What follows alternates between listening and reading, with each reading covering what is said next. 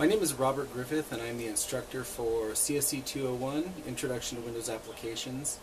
I try to do these kind of video introductions to give people a better idea of who I am and to make the experience a little more personal.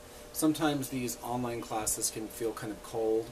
Feels like you're out there on your own and you never really see who your teacher is.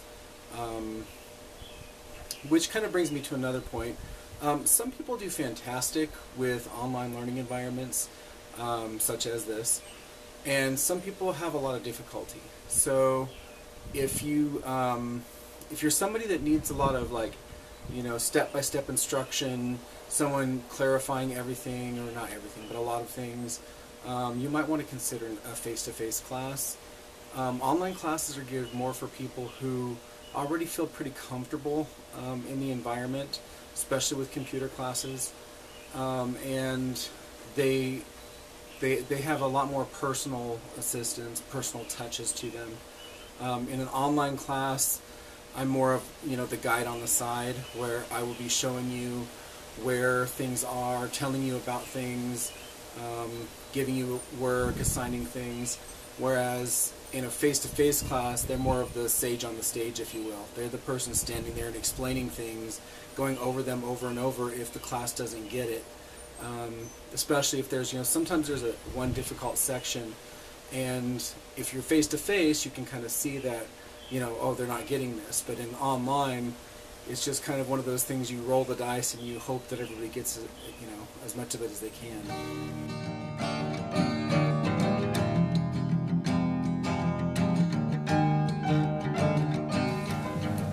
Okay, so a little bit about me. My name is Robert Griffith, as I said.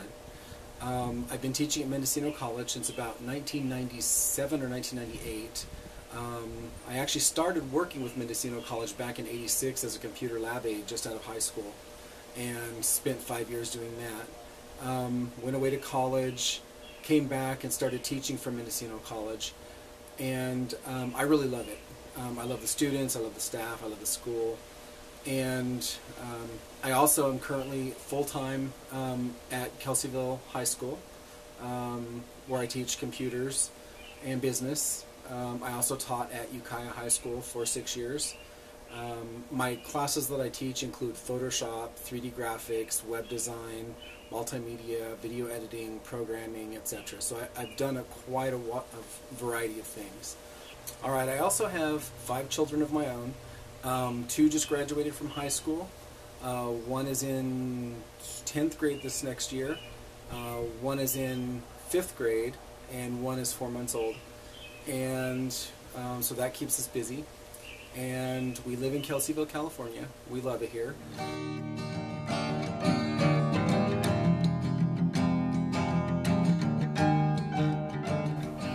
Okay, so about the textbook. We have a new textbook this semester. It's called Microsoft Office 2010 Marquee Series by Paradigm Publishing, and it looks like this. And there will be links to it on the website. While it does it's expensive if you buy it new. There's a lot of copies used that I've seen on Amazon and those types of bookstores. And I just think it's a better book than the book we've been using over the last couple years. And it kind of focuses more on the things that you really need to know, instead of a lot of fluff, in my opinion, that the other textbook covered. You will need to have the textbook, and we're going to be moving pretty quickly. So if you don't have the textbook, you'll need to find someone to buy it from or borrow it from, because the instructions and the assignments will be in the textbook. I will be pointing out, do assignment number 6 or something from the textbook on page whatever, and you'll need to have the textbook to know what the assignment is.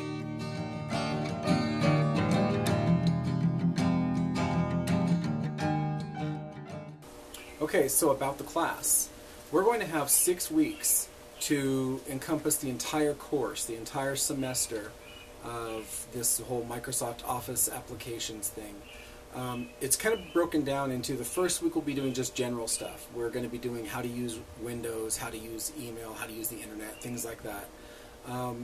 Maybe talk about viruses or other kinds of security problems. And then we're going to move forward into week 2. Week 2 will be Microsoft Word. And it's not just learning how to type, it's going into word processing and underlining and centering and bolding and doing drop caps and just a variety of things in Microsoft Word. Week 3 will be Microsoft Excel, where we're going to be learning a lot about spreadsheets and how to do formulas, and again, we've only got a week to cover an entire unit like Microsoft Excel, so we're going to be doing a lot of work. We're going to be working really fast. So what does this class encompass? We have 6 weeks to cover the entire semester course in Microsoft Windows applications. In this case, we're focusing on Microsoft Office, but the ideas, the techniques, will work with other word processors and spreadsheets as well, which we'll talk about.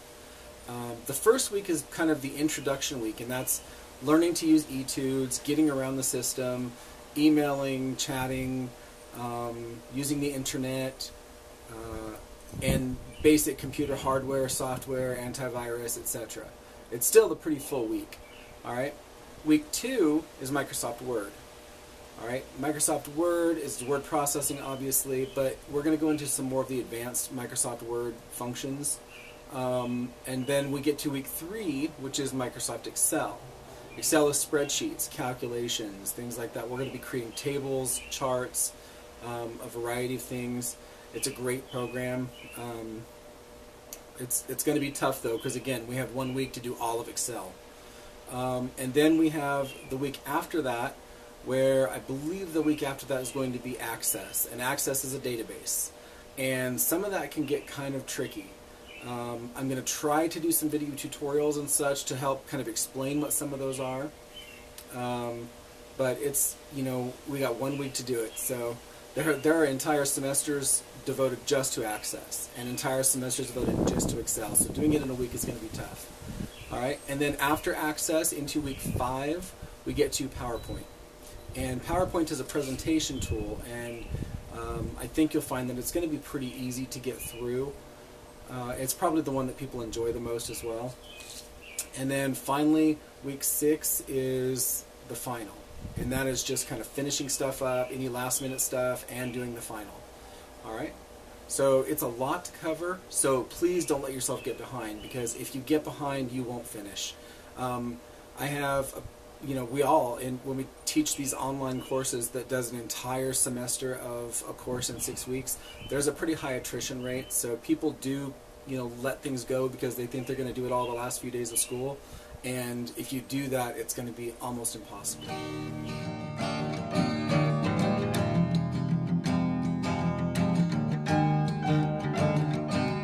So, about etudes. I've used a variety of platforms to do online instruction before. Etudes is down near the bottom of my favorites, but it's getting better. It works. We just have to learn the little idiosyncrasies of etudes. And it's got some good functions.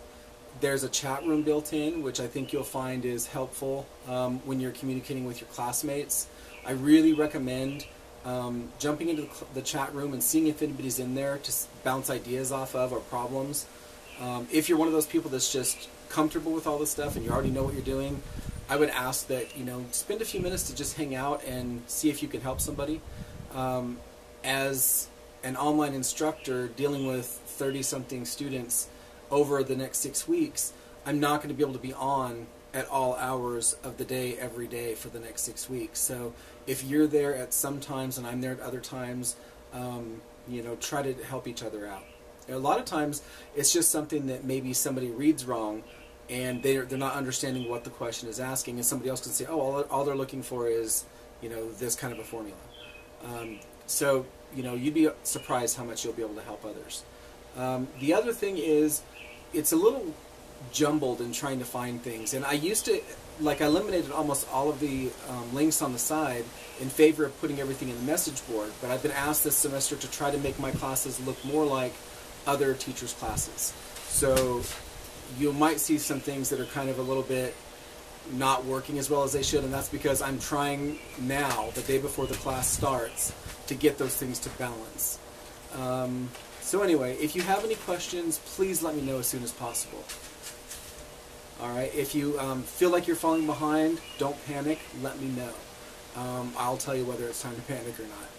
So again, check out my site, check out the emails, and ask for help if you need it. Thank you very much, and I hope you do well.